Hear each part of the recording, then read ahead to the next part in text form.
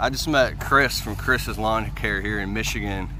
And he's like, dude, I saw you on YouTube, but I don't agree with the lawns because I said I picked up window cleaning, I dump lawns because I don't want to, you know, invest 20 grand in machines and get into building a whole lawn care route. I just did it my whole life. Oh yeah, we got this rope.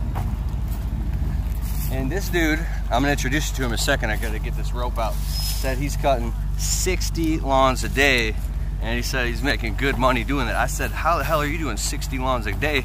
He's focusing in 2 cities. Chris's Lawn Care. Chris's Lawn Care. What city are you at? Sterling Heights and Troy. Yes, That's the key to cutting lawns is you gotta keep them nice and close. Everywhere we stop is 3, 4, 5.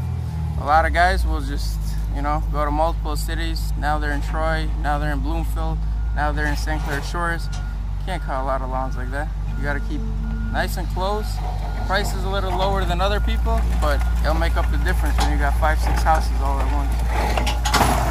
So on your biggest day, you're doing 60 lawns in a day. 60 on Monday, 55 Tuesdays, 57 Wednesdays. Then we got like 54 on Thursdays, and then Friday I keep it light just in case it rains Monday through Thursday. I keep about 30 on Friday so we can catch up. Yes, and then just for the guys watching that are trying to get theirs off the ground, what is your best secret for getting more and more lawn accounts? Do a good job. That's the number one. Hold on, let me go. That's good enough. We're busy. We gotta go. He can drive over to the edge of this, so go like to the edge of where the other brook. All right, cool. 250 dump truck. Well, I got a F-150 used, and it's good on gas. How about that? The springs in the back are tough. I'm gonna get more put in the back, so it's got a long bed though. We've already loaded it down all the way to the brim, and the thing barely even squatted. So look at this saw, dude. This thing is a beast. We've got 72cc. a wood splitting operation happening here. This is badass. Hickory and oak. Hickory and oak. I like this stuff. Hickory. Some awesome stuff or what? The good stuff. Look at this guy.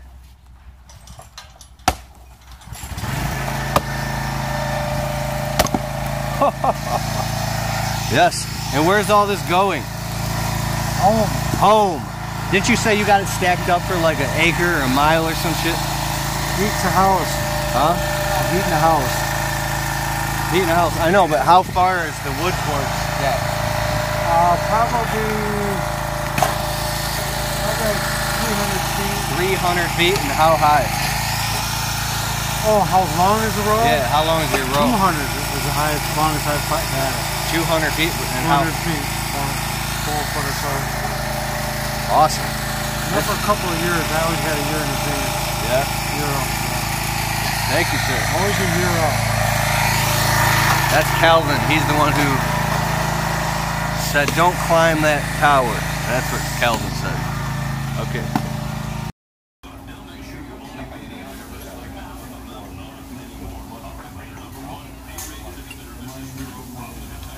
We're at Eat Thai, and this place is ridiculously delicious. Look at this. Oh my god, that's the pad thai and that's the pad. Oh my god, oh my